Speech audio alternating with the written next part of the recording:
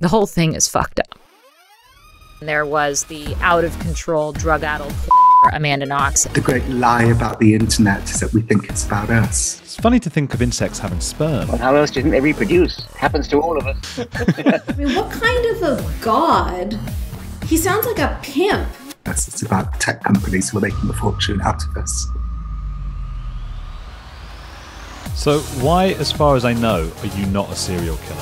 Why would I answer that? Do you see any part of your father in you? I'll see something in me that reminds me of something that I despised in him. Was there violence? Yes. And people are going to get dealt with. How would you feel if somebody came in now and just started strangling me? Well, I did not feel connected to you, Andrew. I love you so much. You're so great. Your hair's lovely. You've got a nice penis. So,